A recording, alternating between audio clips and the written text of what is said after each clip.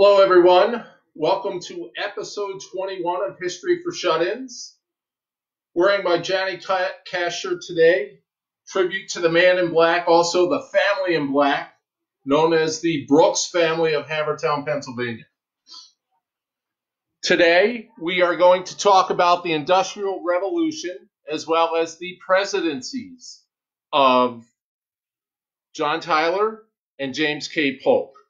So, throughout several of the episodes, we have discussed the Industrial Revolution and the important role that it plays in the development of the country.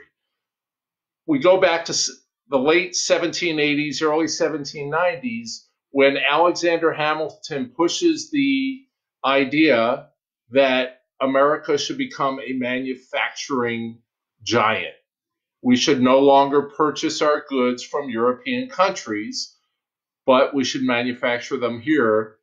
One, keeping tax monies here, keeping revenues here, and creating jobs.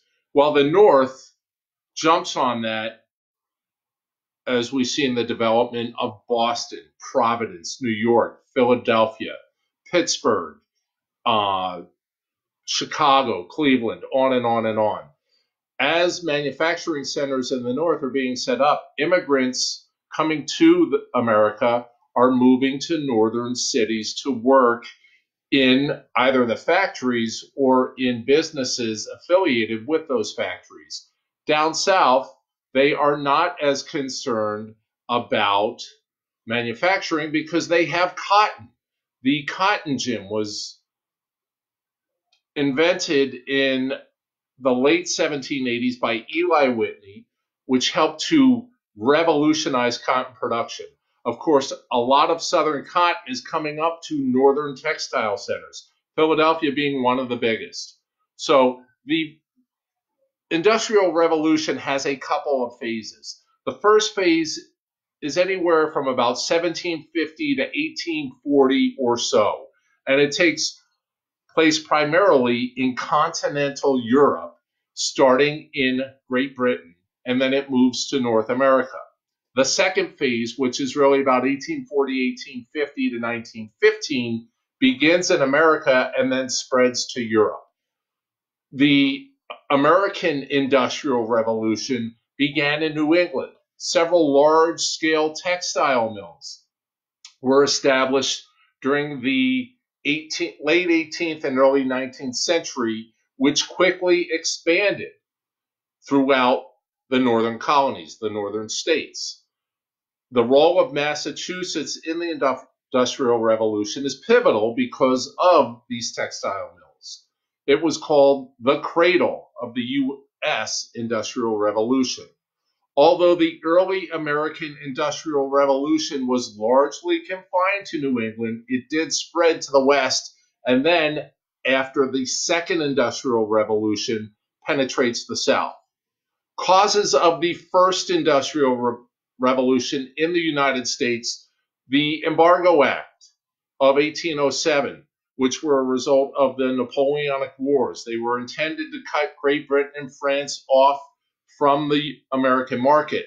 Lack of access to foreign goods forced America to produce more of its own goods. The War of 1812, which included the British blockade of the American eastern coastline. And what this does is it really forces America to focus more on manufacturing. Causes of the Second Industrial Revolution in the United States. Think of the natural resources at hand. For basically the previous century, Europe has been fighting over control of North America because of our natural resources: timber, water, coal, iron, copper, silver, gold, on and on and on. The French and Indian War in the 1750s and 1760s is fought to control the Ohio River Valley. Canals and railroads, which promote the growth of coal and steel, play a huge role. It helps to speed up the transport of goods west from the coastline. It increases mass production and also mass consumption. And then there is what is known as economic specialization. Rather than having 50 textile mills making the same items, they specialize in their output. There is an increased supply of labor. Manufacturing and improved infrastructure attract immigrants. Remember yesterday we were talking about how three-quarters of the immigrants in the 1830s and 40s come from Ireland and Germany.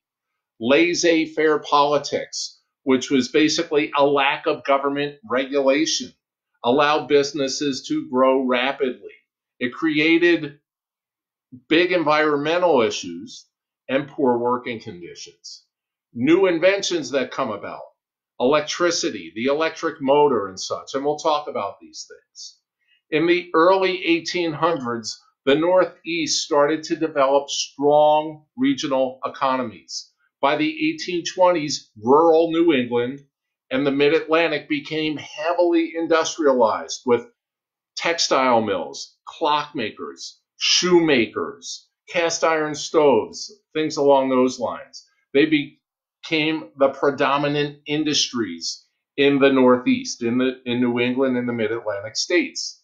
As factories produced more, transporting these goods became more important. In the 1820s and 30s, manufacturers found new ways to reach consumers in the West. The Erie Canal, which cut across New York and created a water route from the Atlantic Ocean to the Great Lakes, was completed in 1825. It's the Erie Canal which helps to propel New York City past Philadelphia as the financial capital, the political capital for a time, and really the economic capital of the United States. It was less expensive to ship something up the coast to New York, from New York to the Erie Canal, and then from the Erie Canal down into the Great Lakes, rather than overland from Philadelphia to Pittsburgh. Less expensive, and it took a shorter amount of time. The Erie Canal was completed in 1825. Shipping goods through the canal decreased shipping costs when you compare it to ground transportation, as I mentioned. After the Western steamboat was developed, around 1814, it allowed large cargo transported upstream in shallow water, which helped to spread industrialization in the West. And a key to this, remember, when we have the cession of Florida and the Louisiana Purchase, what's one of the big things, and this comes into play during the Civil War, it's navigation of the Mississippi River. The U.S. having that allows goods from the Northwest territories, if you will, Detroit and such at the time, come down the Mississippi to New Orleans, and then from New Orleans to Europe. In 1837, the federal government completed a 620-mile national road from Maryland to Illinois to help manufacturers get their goods westward.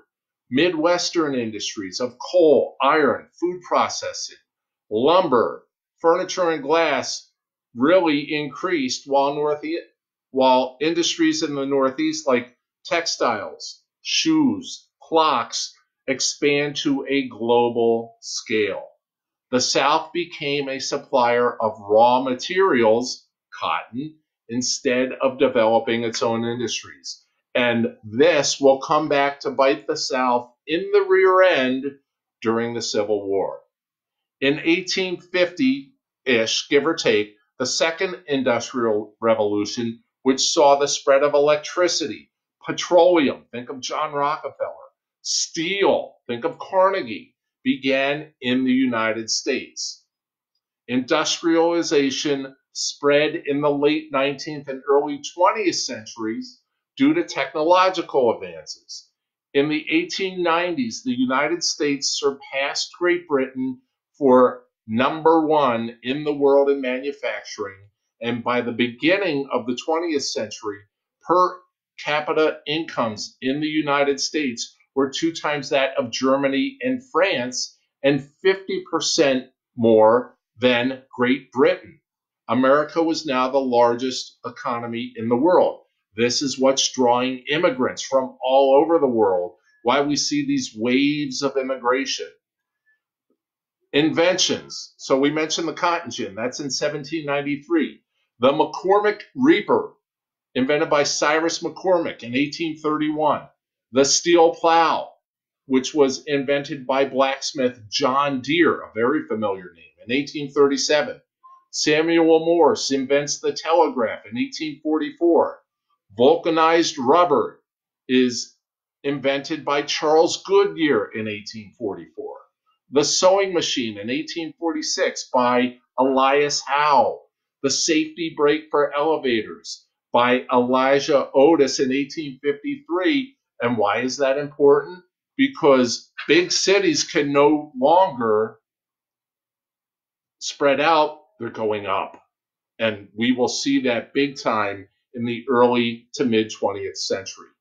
The Bessemer process, which was introduced and invented by Henry Bessemer in 1856. Of course, the telephone in 1876. So all of these inventions are feeding the American economy. The Industrial Revolution caused rapid urbanization, with people moving from the countryside to cities. In 1800, 6% of the American population lived in cities. By 1900, it is 40%. By 1920, the vast majority of Americans live in cities. The Industrial Revolution helps to spread unskilled labor.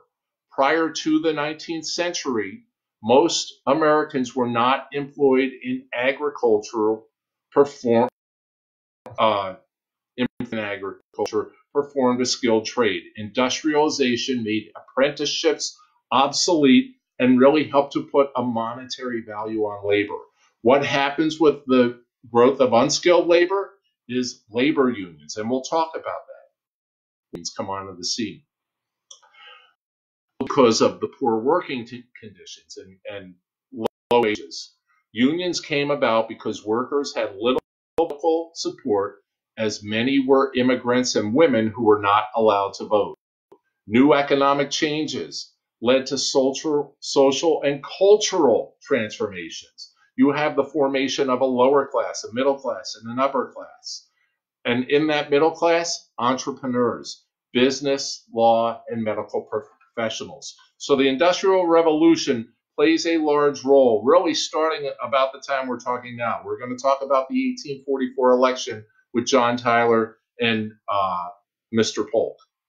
So by the end of his term in office, John Tyler had been drummed out of the Whig Party, and he was vilified by the Democrats. His followers held a convention and nominated him as a third-party candidate for the presidency, but he really stood no realistic chance of winning. Whigs nominated Henry Clay, a name that we seem to hear again and again and again. Many Democrats nominated James Polk, who was seen as a dark horse candidate. He was largely unknown from the state of Tennessee. Clay's support was very narrow. No one knew what to make of Polk because he was, politically didn't say a lot, and it was vastly unknown. Tyler felt his advantage lay in the powers of the presidency. He used his position to try to move the Texas annexation issue to another vote and hopefully ride that to victory. Again, we have the Texas flag behind us because the annexation of Texas remains a major issue.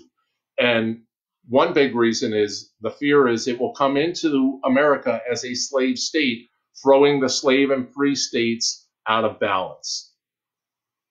So the Texas issue is what Tyler is hoping to win or ride to victory. Although he wins annexation, it did little to improve his chances. Polk comes out publicly for Texas statehood, which takes some of the wind out of Tyler's sails. Jackson, who's still around, Andrew Jackson, who still wields considerable power, sent word to Tyler. If Tyler withdrew from the race, Jackson told Tyler that he would have the pleasure of wiping out Henry Clay as well, because everybody would then vote for Polk. Tyler and Polk might split the vote and hand Clay the White House, but in a two-person race, Clay would not win. Tyler withdrew in late August and threw his support behind Polk, who narrowly won. Although Tyler vetoed a bill to resurrect the Bank of the United States, his entire cabinet resigned in protest, with the exception of Secretary of State Webster, then in sensitive negotiations with Great Britain. Conservative Democrats were pressed into service to take over the cabinet, but they came and went with great frequency. The second year of Tyler's presidency was as rocky as the first. Congress had passed two bills calling for higher tariffs. He vetoed them both. Whigs began impeachment proceedings even after Tyler signed a bill worded to their liking. Vindictive and purely political, the impeachment proposal was bottled up in Congress. Sound familiar? Tyler was censored by a select committee dominated by Whigs. Tyler demonstrated that a president without popular or party support could exercise Jacksonian types of exclusive powers and privileges. Whigs could not get their national bank, high tariff, or distribution bill to give the proceeds of the sale of public lands to the states for internal improvements. What internal improvements? Infrastructure to get all these manufactured goods westward. Henry Clay proposed a constitutional amendment so that Congress could override presidential vetoes by a majority vote. Neither this amendment nor proposals to impeach Tyler could pass Congress. Tyler could not set domestic policy, but he demonstrated that a president willing to exercise his constitutional powers could block a congressional majority from doing so. Amidst all of these issues, Tyler had personal tragedies. His wife, Letitia, had been ill for some time, and in September of 1842, she died from a stroke. After 5 months, he began courting a very sought-after socialite in Washington, D.C. by the name of Julia Gardner. She was 22, 32 years younger than Tyler, and even younger than some of Tyler's 7 kids. Texas declared its independence from Mexico 5 years before Tyler became president. Tyler hoped to draw support for a new political party that he was attempting to form by leading a drive to annex Texas and make it a state. Mexico considered Texas its own and threatened war with America if America interfered. Also troubling to many Americans was the prospect of yet another slave state joining the Union, which would upset the sectional balance in Congress. Tyler, he's a slave owner. He's a states' rights champion. And basically, a man without a party saw Texas as his ticket back to political viability.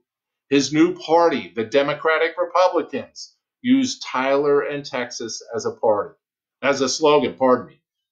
The Democratic Republicans, Tyler basically recycled that name from Jeffersonian times. Tyler made a serious tactical error that ruins his plans. In 1844, for Secretary of State, he appointed John C. Calhoun. Since Texas was still another nation, negotiations to secure its statehood fell to Calhoun, and his pro-slavery views made abolitionists very uneasy. His message to Congress contained a long, eloquent defense of slavery. Van Buren, who's still around, eager to avenge his loss to Harrison and Tyler in 1840, deployed his skills at backstage maneuvering and lobbying to doom the annexation treaty. The proposal for statehood failed to pass in the Senate, even with Andrew Jackson's hearty support. Tyler was determined to make Texas the focus of his reelection bid and submitted a joint resolution that needed only a majority vote in the House and Senate, which it ended up getting. Tyler signed the Texas statehood bill into law on March 1st, 1845, 3 days before he left office. Congress relished directing a final insult at Tyler. On his last day in office, it overrode his veto of a minor bill to fund some small ships for the government. Tyler's foreign policy decision-making went much more smoothly than domestic. Recognizing the coming importance of the Asia-Pacific region to trade, he sent a key diplomatic mission to China. This move resulted in commercial and consular relations with China, giving America the same trading concessions as Great Britain. Tyler spread the principles of the Monroe Doctrine to Hawaii, warned the British to stay away from the Hawaiian Islands, and began the process toward their eventual annexation by the United States. Of course, Hawaii doesn't become a state for another century. Closer to home, the Webster-Ashburton Treaty of 1842, negotiated by Secretary of State Daniel Webster, settled a long-time feud with Great Britain over where Maine ended and British-ruled Canada began. War had narrowly been averted between the two nations on several occasions over border and incursion issues. The treaty was instrumental in bettering diplomatic relations. With respect to Native Americans, Tyler ended a costly and bloody war against the Seminoles. After defrauding Native Americans of much of their remaining lands in 1833, America waged a bloody but inconclusive war against Chief Osceola. Tyler announced the end of hostilities in 1842. He continued his predecessor's expansionist policies in the Northwest. He pushed for a chain of forts from Council Bluffs, Iowa, to the Pacific, but was unable to conclude a treaty with the British to fix boundaries of the Oregon Territory. Tyler could claim an ambitious, successful foreign policy due largely to his Secretary of State, Daniel Webster, who served from 1841 to 1843. The U.S. population grew 18% during Tyler's presidency. That's unbelievable. Immigrants poured in from Ireland, Germany, and other parts of Northern Europe. By the end of Tyler's term, the vast growth and democratization of American electorate had run its course. In almost all states, all white males were eligible to vote. In the last election, 80% voted. In all states except South Carolina, delegates to the Electoral College were now chosen by the people directly rather than state legislatures. This change in the electoral process put the presidency on a firm popular base rather than the preceding federal base. During Tyler's administration, America remained assertive, pushing its territorial claims. Tyler's signing of the Log Cabin Bill allowed Western settlers to buy 160-acre tracts of land for $200. This promoted westward expansion of the electorate. Oregon was a focal point. The annexation of Texas also secured America's position in the South. This strategy laid the groundwork for Polk's presidential successes in conquering Mexican territory all the way to the Pacific. Let's see here. So slavery continues to grow. The natural spread of the African American population in the South meant that slaves grew twice as fast as freemen, that part of the population. Slave codes did nothing to protect plantation and farm slaves from poor treatment. Although there was no rebellion to match Nat Turner's effort of 1831, in the 1840s, there were numerous spontaneous uprisings and efforts to escape. Those who were caught were shot, hung, punished severely, or sold. By the end of Tyler's term, slavery was so deeply rooted in the South that it would not be eliminated peacefully. Of course, it's through the Civil War. Harrison's death demonstrated for the first time the importance of nominating a vice president who was qualified for the presidency. Once in office, many Americans felt that Tyler lacked the temperament and political skills to be the president. It could be argued that the stubbornness that undermined Tyler's work as president led to his greatest contribution to the executive branch. By claiming the right to a fully functioning and empowered presidency instead of relinquishing the office or accepting limits on his power, Tyler set a crucial precedent. While the first veto override on his last day in office brought little joy to Tyler, it was also vital in establishing the critical system of checks and balances. The orderly transfer of power at the beginning of Tyler's term and the veto override that ended it demonstrated that the system of checks and balances worked. Tyler proved much better at taking over office than at being president.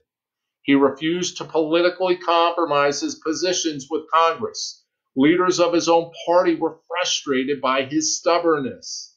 In most cases, the vice presidents who assume the presidency have been successful when they have made a strong effort to make good on their predecessors' promises. Think of Truman taking over for FDR. Think of Johnson taking over for JFK. Those who deviate from the policies of the man who was elected often come to political grief, the notable exception being Teddy Roosevelt. Much of the South's political power moved west. Qualms about slavery grew, and America, utilizing an increasingly nationalist activist system of government, spread. A states' rights championing, slave-owning plantation aristocrat from Virginia, which is what Tyler was, by 1841, he was largely out of touch with America. His affinity for the old Southern way of life gave him little connection with Americans who lived outside of it. So we will now move on to James K. Polk. Under Polk, America grew by more than 1 million square miles, adding territory that now composes the states of Arizona, Utah, Nevada, Colorado, Oregon, Indiana, Washington, New Mexico, Wyoming, Montana, and Colorado. So basically, the West. More than any other president, Polk pursued what was known as manifest destiny, a phrase coined by a fellow Democrat, John L. O'Sullivan, to express the thought that God ordained America to spread its Republican institutions across North America. Polk accomplished every major goal that he set for himself as president and successfully waged war against Mexico, obtaining for America most of its present boundaries as a war. Martin Van Buren came with a majority of delegates pledged to him on the first ballot, but many Democrats opposed Van Buren. Some thought he had lost, or that he was a losing candidate, given his unpopularity in 1840 when he had lost decisively to the Whig candidate, William Henry Harrison. What were termed young Democrats judged Van Buren as a member of the old dynasty. Southern men were upset that Van Buren recently came out in opposition to the annexation of Texas. It was this concern for victory and new faces that moved the anti-Martin Van Buren forces to insist that Democrats follow the precedent of the previous Democratic conventions by requiring a two-thirds vote. When Van Buren announced his opposition to annexing Texas, he basically commits political suicide. It was a decision he knew would make it hard to bring Southern Democrats to his side. He reasoned that to support annexation, which President Tyler surprisingly proposed, would lose him his home state of New York and any chance for decreasing the growing anti-slavery sentiments of the Northeast. His only hope when the convention opened was that while he could not easily get the two-thirds vote required, no other candidate had a better chance. His strongest opponent was Lewis Cass of Michigan, the former minister to France and Jackson's Secretary of War. He came to the convention with the solid support of Delaware, Virginia, Mississippi, and Tennessee, but far behind in the delegate count. When balloting began, Van Buren peaked on the first ballot, then lost delegates while Cass gained them. On the fifth ballot, Cass overtakes Van Buren. Seeing he would never be nominated and furious with Cass, Van Buren threw his support behind Polk on the ninth ballot. Early on the morning of May 31st, Democrats nominated George M. Dallas from Pennsylvania for vice president and presented the party platform. Strict construction of the Constitution and opposition to the Whigs' American system of a national bank, high protective tariffs, and federally funded internal improvements. The platform denounced federal interference with, quote, the domestic institutions of the several states, unquote, slavery. With regards to Western expansion, Democrats committed to the, quote, reoccupation of Oregon and the reannexation of Texas at the earliest practicable period, unquote. This was a compromise between Southern Democrats who wanted immediate annexation and Northern Democrats who had their doubts. At their convention, the Whigs nominated Henry Clay. Who else on the first ballot? This was a bold attempt to distance the party from Tyler, whose fights with his cabinet and the Whig Party left him without support. When Tyler vetoed in succession two Whig bills creating a new national bank, his entire cabinet resigned in protest. Hoping to create a new constituency, Tyler then endorsed, contrary to Whig sentiments, immediate annexation of Texas, as we've discussed. After nominating Theodore Frelinghuysen of New Jersey as vice president, who was an evangelical Christian with anti-slavery views, the Whig Party adopted its first ever platform. It supported high tariffs, restrictions on the presidential veto, and a one-term presidency. Convinced that the election would propel the well-known Clay into the White House and Frelinghuysen's views on slavery might help in the Northeast, most Whigs paid little attention at first to the new anti-slavery Liberty Party, which nominated former Democrat James G. Birney of Michigan. Polk had more to fear since, other than anti-slavery, the Liberty Party's platform mirrored that of the Democratic Party. But Birney also hated Clay. Because Clay came out decisively against immediate annexation of Texas and Polk firmly supported it, the campaign presented a clear choice to the electorate.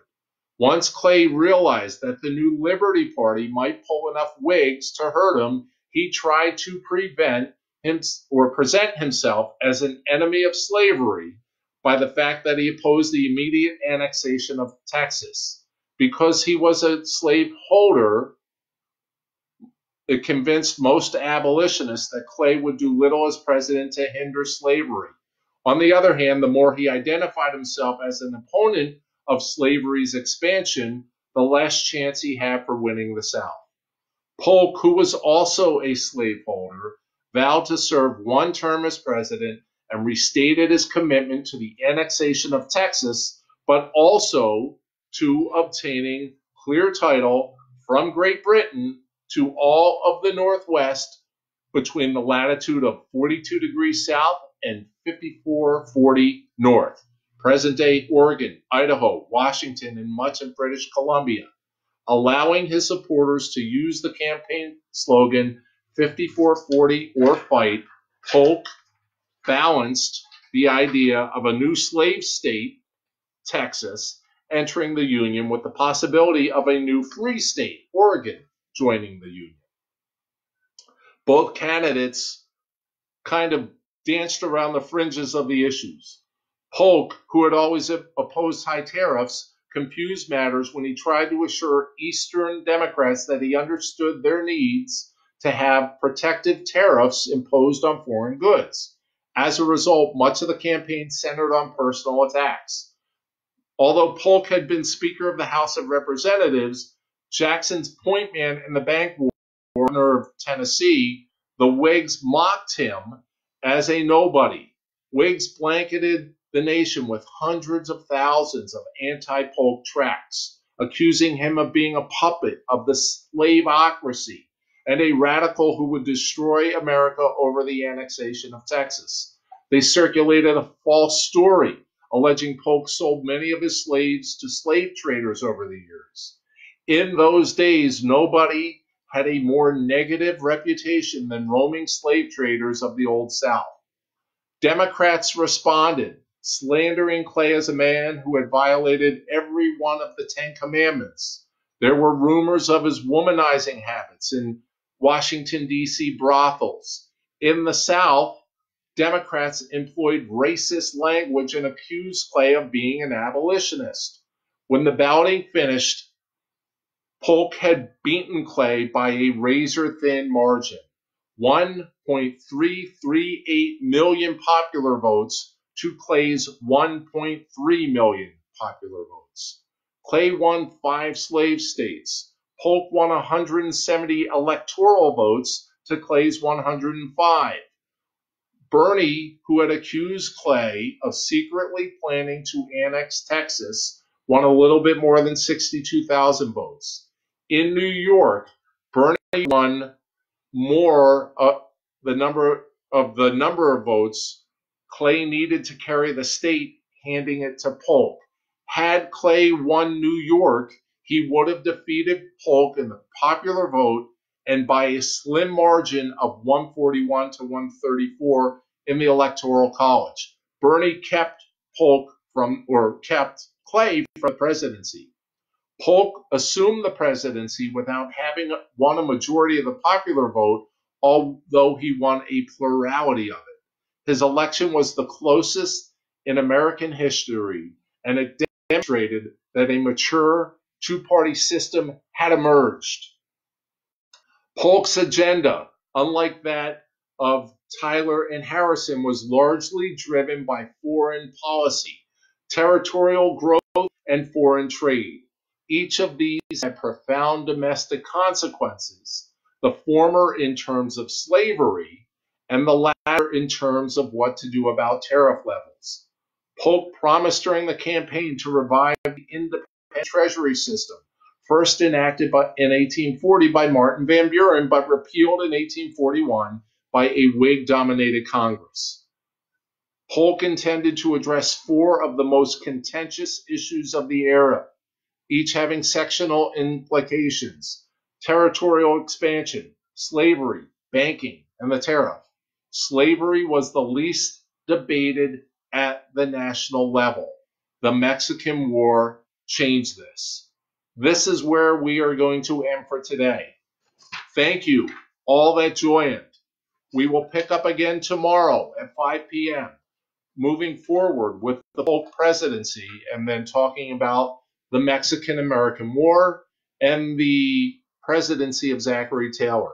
If there are any questions, please feel free to leave them here, and I will gladly answer them for you. Thanks again for joining, and I will see you tomorrow. Have a good night.